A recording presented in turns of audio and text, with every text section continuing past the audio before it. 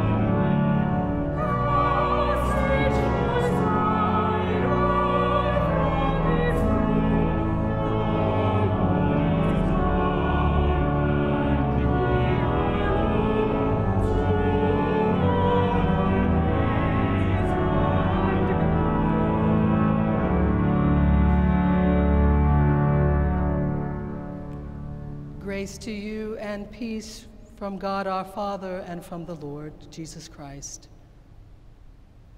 Lord God, Almighty and everlasting Father, you have brought us in safety to this new day. Preserve us with your mighty power, that we may not fall into sin, nor be overcome by adversity. And in all we do, direct us to the fulfilling of your purpose, through Jesus Christ our Lord. Amen. Amen.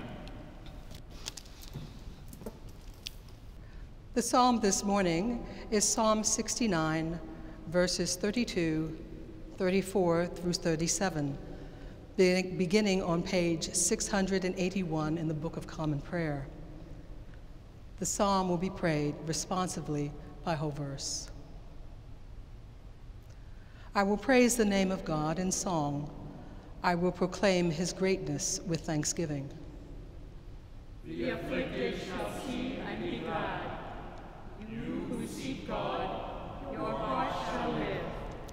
For the Lord listens to the needy, and his prisoners he does not despise. Let the heavens and the earth praise him, the seas and all that moves in them. For God will save Zion and rebuild the cities of Judah. They shall live there and have it in possession.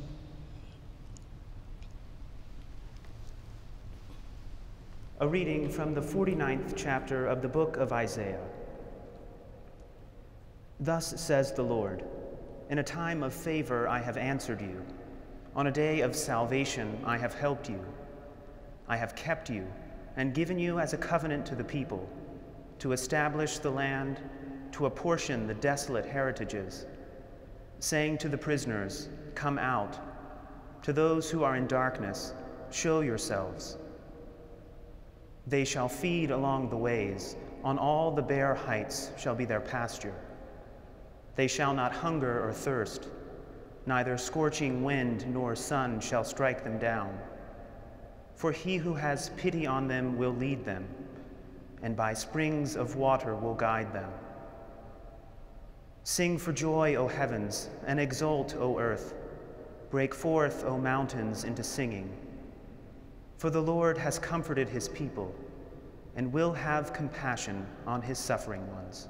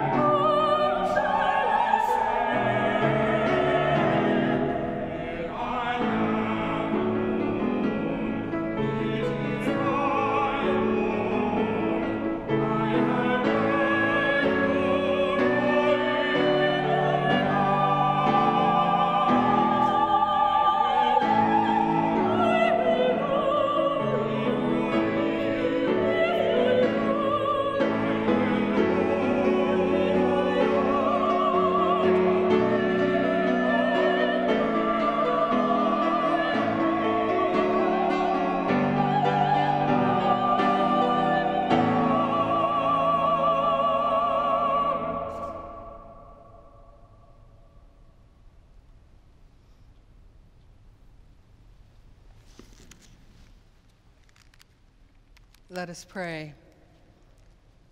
O God, our refuge and strength, a very present help in trouble. In this challenging and uncertain time, we offer our prayers on behalf of those in need, the church, and the world.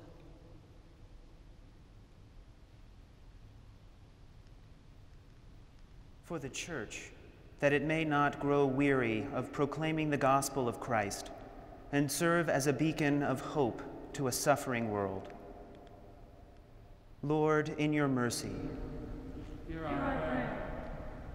For all affected by the coronavirus around the world, for the leaders of the nations, that they may work together for the common good as the outbreak spreads. Grant public health and government officials in our country the strength and will to act with wisdom and compassion in service of all. Lord, in your mercy, Hear our prayer. heal those who are sick with the virus. Grant courage and strength to first responders and healthcare workers who, with hearts of service, stand on the front lines of providing care. Lord, in your mercy, Hear our prayer. remove the presence of fear and anxiety from our hearts. We pray for those suffering from financial hardship, that they may have confidence in your providence in the weeks and months to come. Lord, in your mercy, Hear our prayer. for all who have died in the hope of the resurrection, and those whose faith is known to you alone, that with all the saints they may have rest in that place where there is no pain or grief, but life eternal. Lord, in your mercy, Hear our prayer. Almighty and eternal God, ruler of all things in heaven and earth, mercifully accept the prayers of your people and strengthen us to do your will, through Jesus Christ our Lord. Amen. And now, as our Savior Christ has taught us, we are bold to say, Our Father, who art in heaven, hallowed be thy name. Thy kingdom come, thy will be done, on earth as it is in heaven. Give us this day our daily bread, and forgive us our trespasses, as we forgive those who trespass against us. And lead us not into temptation, but deliver us from evil. For thine is the kingdom, and the power, and the glory, forever and ever. Amen. Almighty and most merciful God, drive from us all weaknesses of body, mind, and spirit, that being restored to wholeness, we may with free hearts become what you intend us to be and accomplish what you want us to do. Through Jesus Christ our Lord, who lives and reigns with you and the Holy Spirit, one God, forever and ever. Amen. God of the present moment, God who in Jesus stills the storm and soothes the frantic heart, bring hope and courage to all who wait or work in uncertainty. Bring hope that you will make them the equal of whatever lies ahead. Bring them courage to endure what cannot be avoided. For your will is health and wholeness. You are God, and we need you. Amen. Let us bless the Lord. Thanks be to God. May the God of hope fill you with joy and peace, and the blessing of God Almighty, the Father, the Son, and the Holy Spirit be with you this day and remain with you always. Amen. Amen. Our closing hymn is How Great Thou Art.